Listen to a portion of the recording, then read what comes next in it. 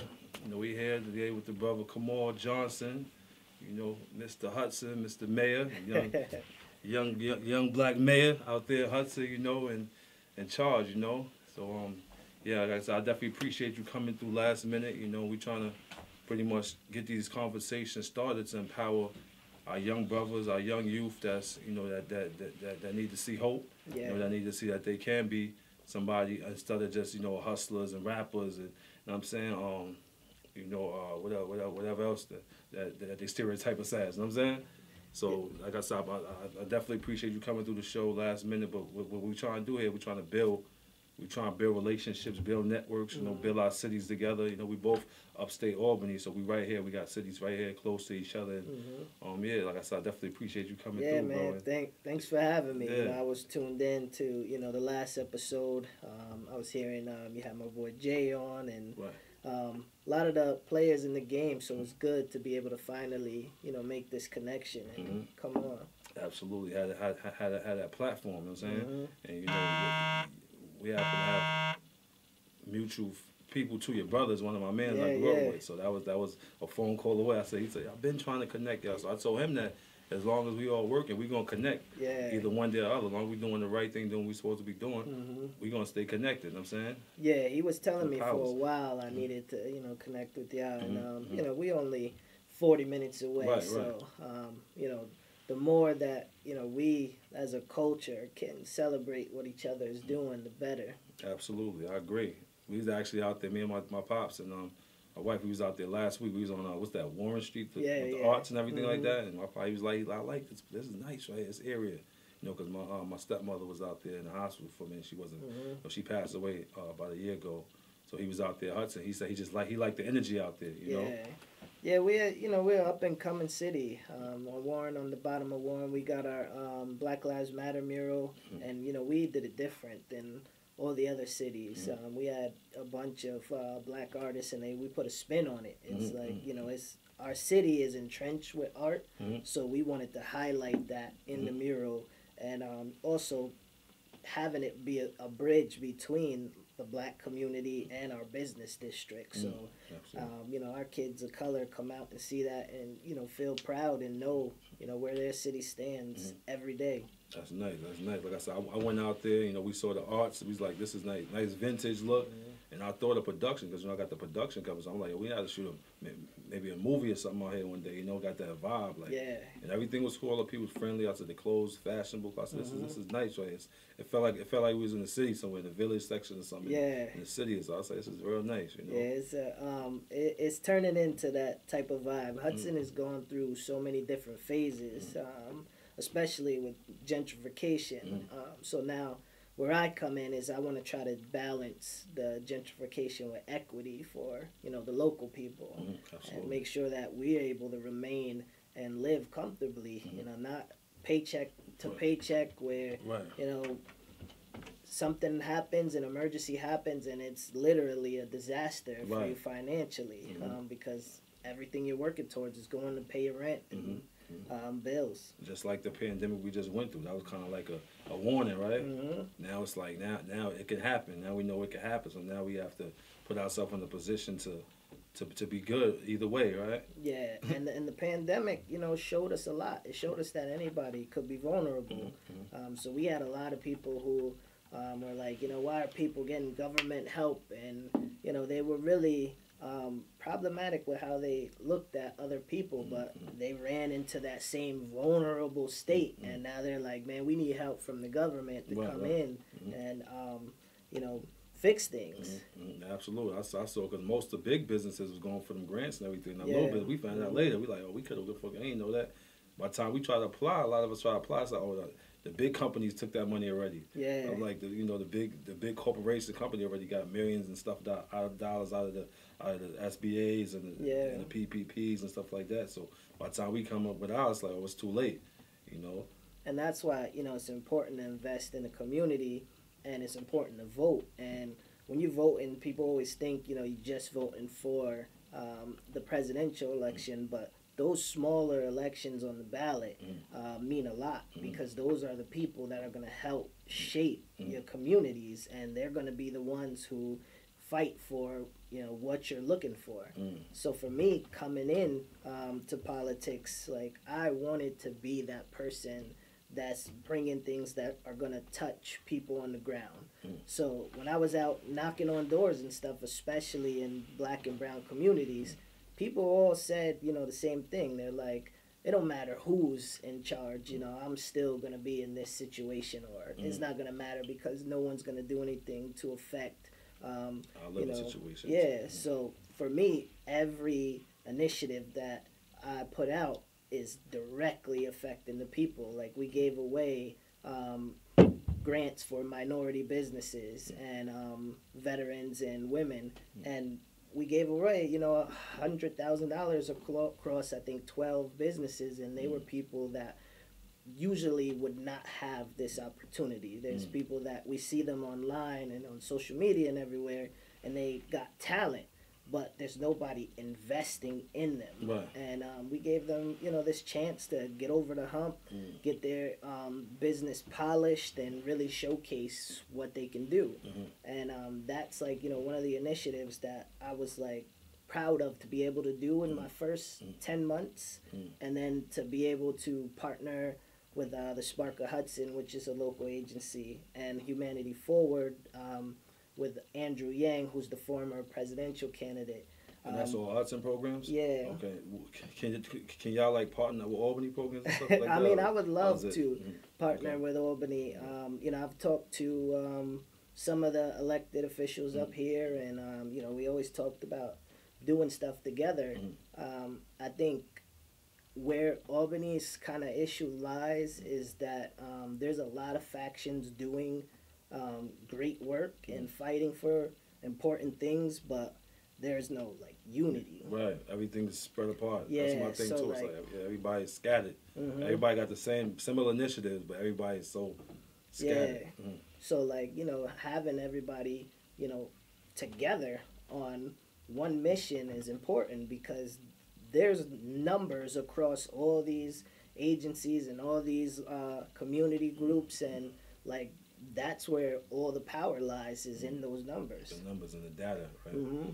Because I even saw you, you know, when it was excuse me, I think I saw you when it was rallying. You was in the rallies, right? Yep. Yeah, I saw it. I said, okay, he stepped out too. Like, that's good, because a lot of times, you know, some people in position don't really like to be out there in the field. I think it's like called conflict of interest or something like that. Right? Yeah, I mean, I think it's an excuse that politicians use. And for me, I never want to be like the stereotypical politicians. Like, I don't want to be, you know, the guy that's always in the suit with the blue tie and saying the same old things. So for me, you're going to always know where I stand on issues, because I'm going to be on the front lines with you. And I told, you know, the people in my community, you don't ever have to protest in front of my office, because I'm going to be out here on the street with you. And it's important because, you know, they elected me to answer the call for some of these issues. So I can't get there and then say, like, oh, well, you know, it's a fine line. Like, no, I'm out here. And, you know, we're going to fight together for the right things. And that's why, you know, Hudson didn't have some of the issues with looting and different things like that, because the people want to protect me in this position as well. So you didn't have that issue with going back, you know, the barricades in front of your offices. Yeah, no, okay. Because I'm out there. I think every other city had that. Like Troy had it. I think Albany had it. Everybody had it. You didn't have it. There was no reason, because like, I'm out there. I'm out there with you. I'm transparent about things. I'm willing to have the conversations that are uncomfortable. I'm willing to say, this is what I can do and this is what I can't. And I think that means a lot. That's important to have that relationship with the people. Yeah. You know? So how hard was it for you to get in that position where you at? Yeah, it was hard. For me, I've always been doing things in the community. Like, I worked at our youth centers, our after school programs. I mentored. You know, I worked with a population who is dealing with the opioid epidemic. And so I was putting in the work constantly. So people always seen me as that, like, community leader. But to transfer in to politics was a different animal, because for me, what changed me from just being a community leader to a political leader was seeing the state of our youth center and how it was lack of investments, it was falling apart, and I kept going to the meetings to say, hey, listen, you know, I could help out, you know, you don't gotta pay me, like, I'm willing. And they used to say, like, you know, you gotta be at the table, there's a process, there's this, there's that, and all these excuses. So I was like, you know what, knock knock, I gotta get at the table. And then I ran for council, and I won that seat, and a ward that was only 7% minority, where they felt like I would get trounced. And we ended up winning with record numbers. So when I came in, I was a councilman for 2 years, and I started seeing the bigger issues in my community. I started seeing, you know, the rent prices skyrocketing, the lack of investments in communities of color, and all the issues that Hudson has. And I was like, you know, the only thing stopping me from running for mayor is fear, my own fear. So I was like, what was your biggest fear? Like, I think when you have a dream, it seems like it's unreachable. So for me, I always knew I would be the mayor, but it was like, am I gonna overcome myself so that I can throw myself out there? So I was in a situation 2 years ago where, you know, I was comfortable, I'm working a good job, and I'm a councilman, and I just felt like something was missing. So one day I'm sitting in therapy, and I'm like, man, I gotta do something. Like, I gotta fill this hole in me that, you know, I don't want to be old and say, like, you know, I should have did this, I should have, you know. I knew I could have did this. Yeah, so I was like, you know, the worst that could happen of me jumping out there is me returning to my life as normal. And the best that could happen is me answering the call for my dream. So I threw my name out there, and I was like, you know what? I'm all in. Like, let's go. And, you know, we ended up winning by record numbers, and it was an amazing feeling. Nice. And that means a lot too. That's like seeing like, I got my son recording now, so it's like, he know he could, if he want, he could be a mayor. You know what I'm saying? He could be a president. You know. Yeah. So that shows hope that we ain't not just seeing, you know, white faces saying like, oh, we can't do this because we're not white. I mean, at the end of the day, it's like you give hope to our community. When I saw, so that's the brother, I gotta reach out to the brother. And how old do you, mind me asking? I'm 35, and I was 34 when I got sworn in. Nice, okay. So I was the youngest and first African American, and you know, even that was just like unbelievable. Like, to see, like, that's historic. Were you the first black man? First black ever. Wow. Yeah. Wow. And that made it tough when I was campaigning, because there, you know, when I started to catch traction, that's when they got nervous, and you know, they play dirty and they come after you. I was gonna say that, like, every they type of way. Like, they try to look at your past, they try to look at who you're around, they try to follow you, maybe try to throw some dirt on it. Yeah. And the thing is, with a rumor or anything like that, you can just say it. Like, it doesn't have to be true. Right. You know, so you could put that out there to try to slow someone's momentum. So they said, you know, they made up everything under the sun. I can imagine. I can imagine. But it's hard to create a character of me that's not me in my own community, because I grew up here. I lived here all my life. People know me. So all they did was make the community angry, and that's when people really got mobilized behind me. Yeah, that's nice. See, the powers that be gonna always make a way. You know what I'm saying? So you pretty much had a rapport with everybody before you even got in the seat. So you pretty much know the individuals that's pretty much in need of assistance, or that can assist in everybody in the community. You already knew because you was out there. Because I'm out there, you know, putting in that work with different agencies, and also, you know, a lot of people know my story. You know, I grew up poor. I grew up in a single-parent household with a mom who battled addiction. I grew up where I'm one of 4 boys, and I'm the only one of those boys not to go to prison. So, like, I get it. A lot of these things that I'm fighting for, like ending homelessness and, you know, getting affordable housing and real employment opportunities, like, I lived it and I still live it. So, like, I understand where it was coming from. So that hunger in me continues even after I'm elected. you was the chosen one. Yeah, the chosen one for the city, right? Yeah, I felt like it, Yeah. man, because you know it all started in 11th grade when my teacher called me the mayor of the classroom because I was the class clown and stuff like that, and like I felt from that moment I studied all the community leaders and political leaders, and I just watched and watched and took everything in, everything they did bad, everything they did wrong, and like I just put it into a package and added that with my charm and intelligence and personality, and I was like, you know, I'm ready to introduce myself to the public. It's nice, definitely good. Like I said, one of my good brothers that passed away recently is named Legend. They call him Legend out here. You know what I mean? Yeah.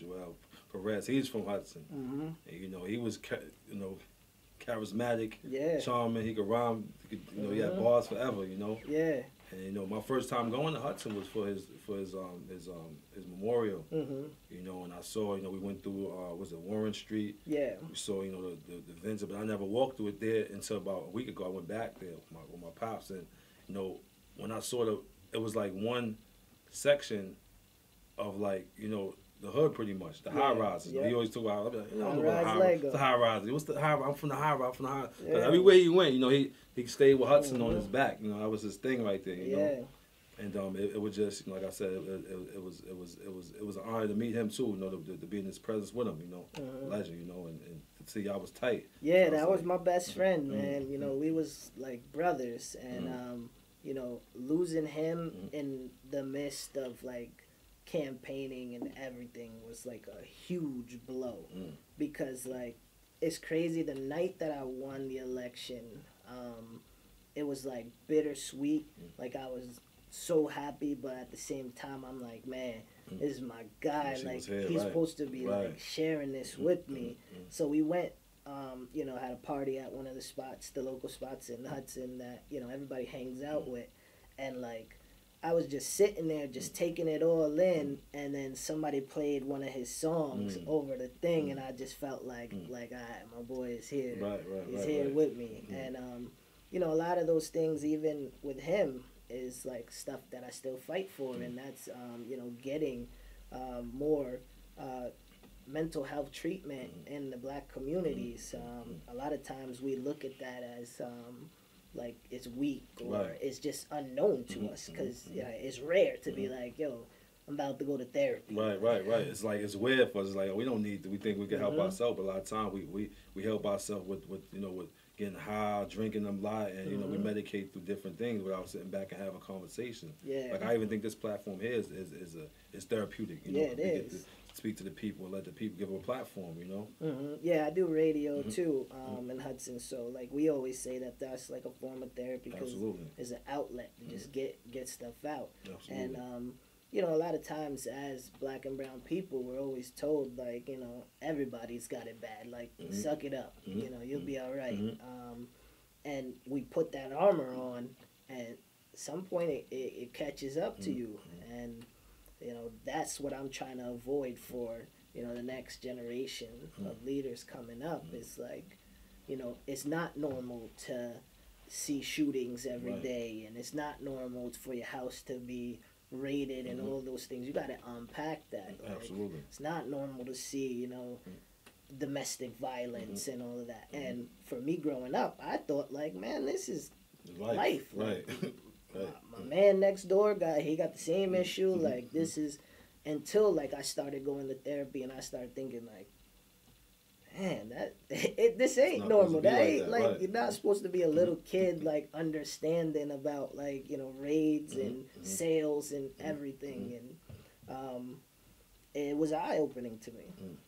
So what this show is pretty much called Community Solutions. So what do you think would be the solution for our young people? I know you said the therapy. What other solutions do you think we could put in place to maybe direct our youth? Because we could talk about the problem all day. You know, we got 1,000 problems. So what do you think we could put in order to have some solutions for the young brothers coming up, listening and looking, or the older brothers that may need, you know, some checking or whatever the case is? What do you think would be the solutions? I think people, and like this went hand in hand with my own life, is like they need positions where they could see themselves in a leadership role. So a lot of times when we're like, oh, let's involve the young people, they don't really involve the young people that are like, oh, they could handle our social media stuff or this and that, but they don't put them in situations to be heard and to see a future in things. Because when you grow up side the next person who's selling drugs or whatever, and they got the nice car, and then you got the person who is trying to tell you, let's get it, like you got to go in the right direction, and they're driving, some beat up thing, like it's like not right I don't really want to like. So like putting them in situations where they could see people who look like them in success, and like really hear how you can get to this point. So for me, like, I don't always dress up, or I don't always like talk. So you got the J's on. Yeah.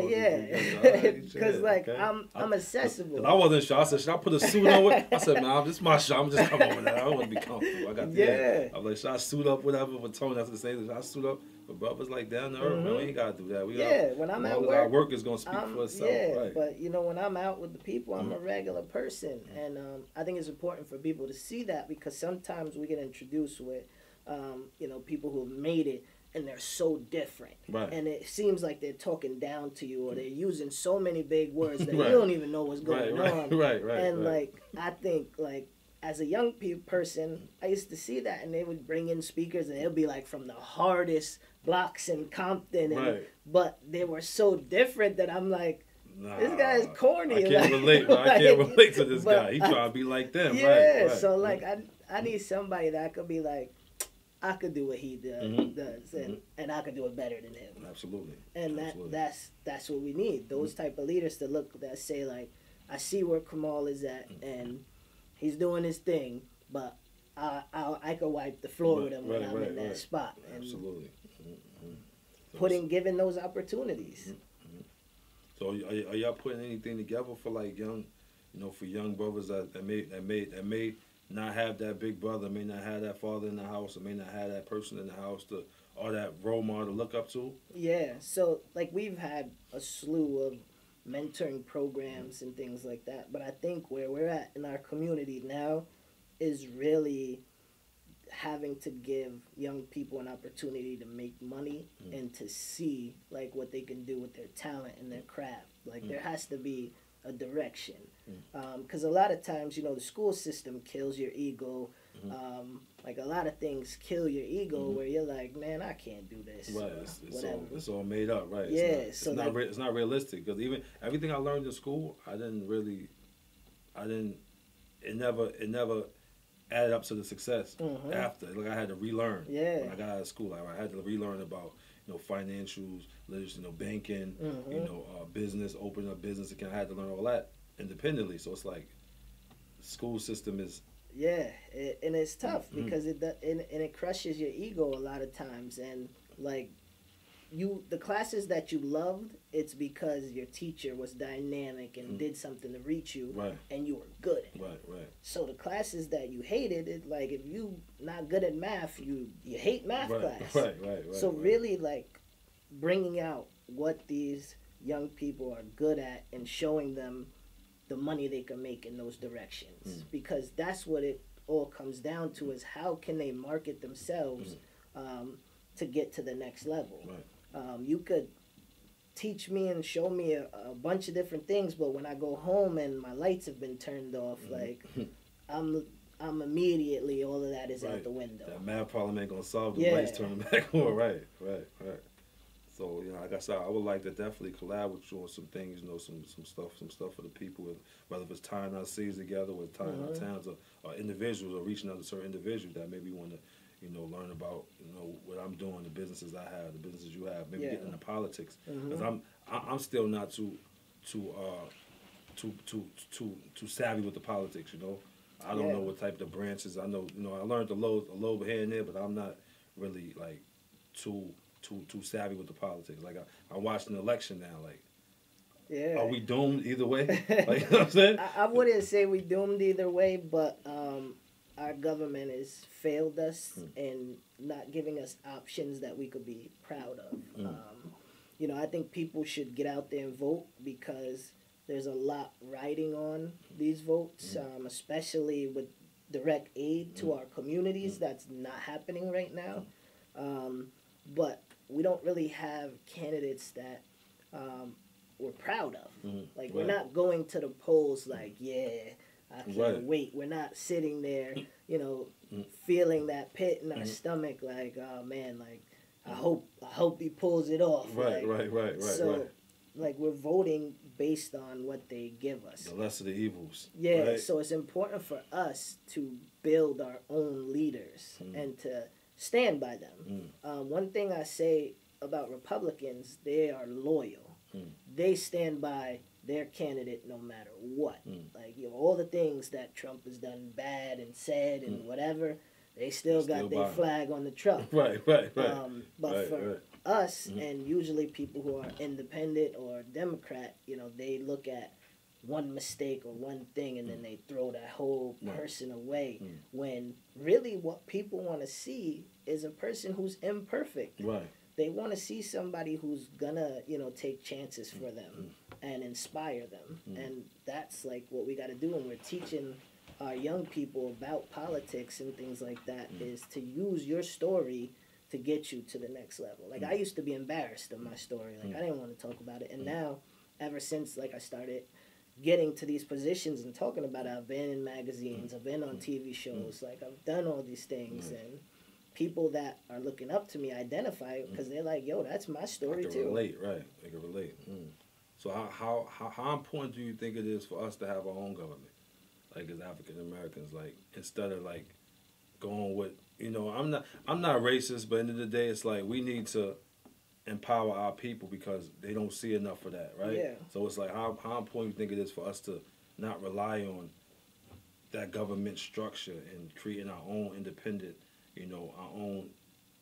Yeah, I mean, I think that's important, and I don't think it's racist. I mean, if you look at different ethnicities, like you have Chinatown, Yeah. you have people that build with, Little you know, the Italy, people that right. look like them. So I think, like, it's important for us to build with each other as Black people, but at the same time, it's important for us to raise these leaders to be at the table on a, you know, state level, federal level, and to stand behind them, because those are the people that are going to take everything that we're fighting for into those rooms to make change, and that's the person that, if they're not doing that, we hold accountable. But yeah, I think we should definitely build around our communities. It's important because we understand the talent that we have in our communities. So Gold mine. yeah. Gold mine. So if you make pastries, you know, I'm gonna go to you. I'm gonna, you know, if you make shirts, I'm gonna go to you, and we build that. I like that shirt you got on right there. Look Yeah, at that shirt yeah. there. Shout out 3J Customs. Yeah, shout out to EJ Custom. yeah, All right, that's yeah. that's your brother, right? Yeah. All right. See, that's how you gotta keep it in the family. That's nice. And was it hands on? That was it. Yeah, AHOD, all hands on deck. That was, you know, our slogan, and that was basically myself and, you know, a couple of my friends saying, you know, I can't do this alone. Like, this has got to be a community behind me, and every step of the way. You know, I'm not, you know, I don't know it all, and I can't do it all. But as a community, if you being heard and you at the table and you given some responsibility, people are like, no, like, we got to fight for him, and we got to make sure what he does is successful. That's important to have that community structure, community. So everywhere I go, you know, I got, you know, a 3J Custom shirt on. Whenever someone, you know, bashes me or something like that, it's been a theme of mine to get a shirt and like go after them. Like, I had a shirt on the other day that said, you know, it's probably Kamal's fault. Right. And like, that's a lot of what you get when you at the top. Is like, you know, people look for anything to blame on you or to, you know, come after you with. And that's, you know, why they say heavy is the head that wears the crown. And, you know, I use my people and, you know, my humor and my things to guide me through sticking to the task at hand. So what was your, like, I mean, if you mind talking about, like, your toughest battles when in your position that you're in right now? What's, like, the toughest hurdles that you got to jump across? Like, yeah, I think for me, I was just hitting my stride, and then COVID hit. Like, I was in there, like, because whenever you start a new job, you like, man, can I do this? Like, I feel I can. So I was getting the jump, you know, I'm 2-3 months in, and I'm like, momentum. this is something our nation has never seen before.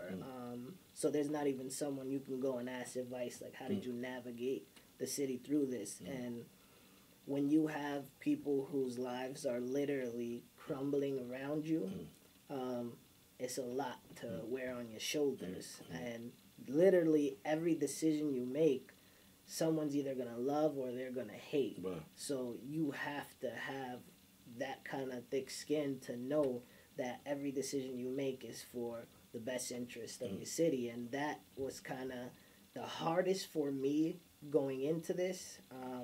But once I was able to realize, like, it's not about me, it's been easier to digest.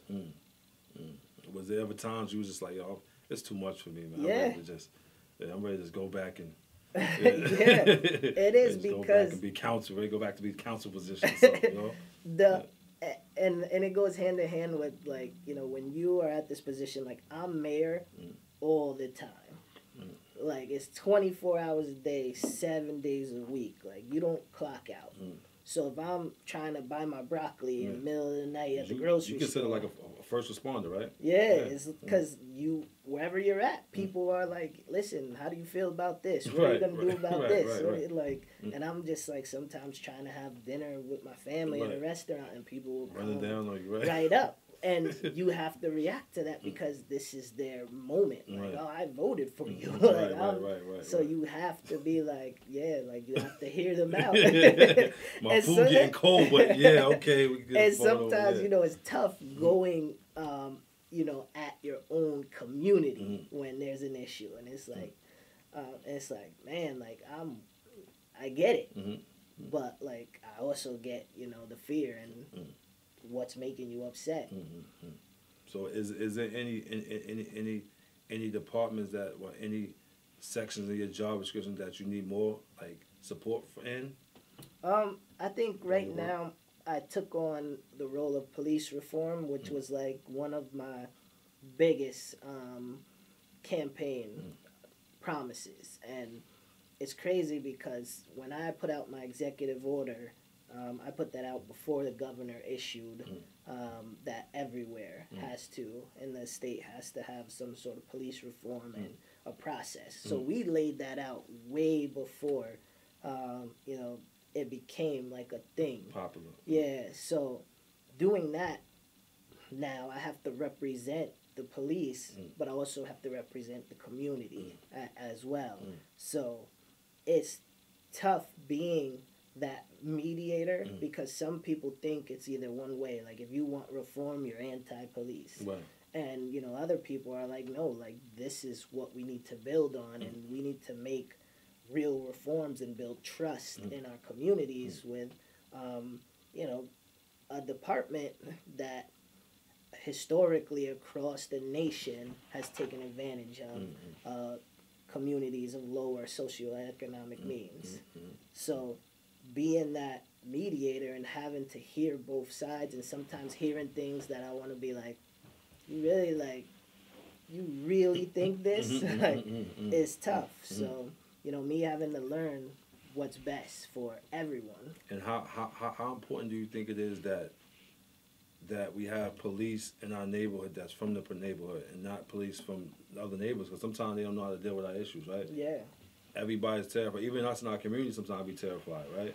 Because it's survival, right? But you got somebody from West Bubble scared of the neighborhood they even coming in, so it's like shoot first, ask questions last, right? Yeah, and I was explaining this to our police officers. Like, me as mayor, I'm the highest ranking elected official in the city, and when I had to meet with them in the department, like, I had a lot of anxiety just walking in and like going through, right. And like, I'm in charge here, and I'm like still nervous. Felt the weight, like, right. And you can imagine how. Yes, right. How somebody, you know, just who's not an elected official feels, and you know, a lot of my history growing up, the police were the bad guys. You know, they were always the ones coming in to arrest people that I care about, and really understanding that when policing was at its best was when people from the community knew who they were, and they knew who the people from like, so every arrest doesn't need to be arrest. Sometimes it's go home. Right.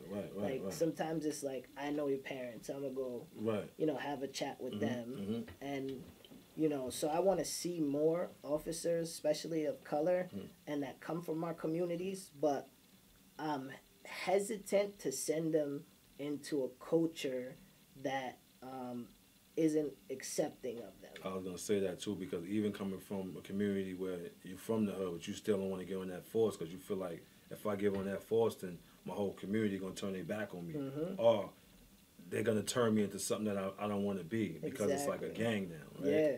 So it's like it's a thin line. So how do we fix those issues and put the right people in the right positions? That's what I'm looking to do, is change some of the culture. So there's issues that the cops don't always have an outlet. So giving them that outlet, and also, you know, training them as far as how to interact with communities of color. And, you know, there's different ethnicities and it's different traditions and rules when you go into those communities. So, like, you have to represent them. Your job is to protect and to serve. Protect, right. You know, it's not to be this authoritarian where it's like, I got a gun, you do this. I'm going to be mean and all of that, because when you look at them as always like they're lower and I'm the authority, but then when you ask them for help when something happens, like, you're not going to get that help.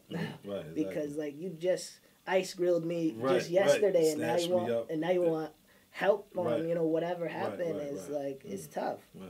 So I want to make sure that we're going inside and changing that culture. So when we do have diversity on the force, they're not caught in that thin blue line where it's like, I want to speak out, but you know, they're gonna go after me in the department. And that's pretty much what the reform is about? Yeah. Okay. And there's, you know, so there's things that right out the gate we got rid of. So no knock warrants, we banned those right away. You know, chokeholds and kneeling and all of that is like, you know, we're making sure that we get rid of that, and they're highlighted in the policy that this is not allowed. A duty to intervene, we making sure we highlight that. So if you're around an officer and they're doing the wrong thing, that's your job to stop it and to go to your superior and a limited amount of time, or you can also be held liable. And all of these things are and what's important. the penalties for not following those actions? Termination? Yeah. Okay. And, you know, what I would like to see on a federal level is, like, you know, if a cop is doing something wrong and keeps getting demotions or, you know, write-ups and things like that, like, we should have it so that it starts to affect the entire department's pension. You know what I mean? Because the pension is what they care about. That's the big thing. And once you start playing with people's money, you know, things get different. Yeah, we friends, and, you know, but at the end of the day, this is my livelihood. Like, you can't be doing this no more. Absolutely. So I think that's definitely important. Yeah, so I mean, like I said, I definitely appreciate you coming. We got to get ready to wrap it up. But if you want to leave any words and inspiration, you know, for the solutions to the people, I want to have you come on again too. Yeah. Whenever you need me, you know, I want to build the bridge between, you know, Albany and Hudson. Absolutely. You know, we right around the corner from each other, and you know, I've done a lot of talks out here, and I know, you know, a bunch of the leaders out here. So we got like 150 mutual friends on the book. Yeah, so, okay, all right, That's what's up. So, you know, however, you know, reach out. I know the brother Legends is smiling now. Like, he's laughing Brothers right working, now. We used to, we had this phrase called LOL. It's called living off the land. We used to live off the land because we had to figure it out. A lot of times we had to figure it out. Like, you know, so that's my guy. Yeah. We called each other with a frenzy when we're together. Shout out to the frenzy. Shout out. It's different. His favorite word is different. It's different. It's different. So yeah, I definitely appreciate it. Like I said, they got Wall Street. We got all streets globally. You know what I'm saying? We're working. Yes, sir. Stay connected, bro.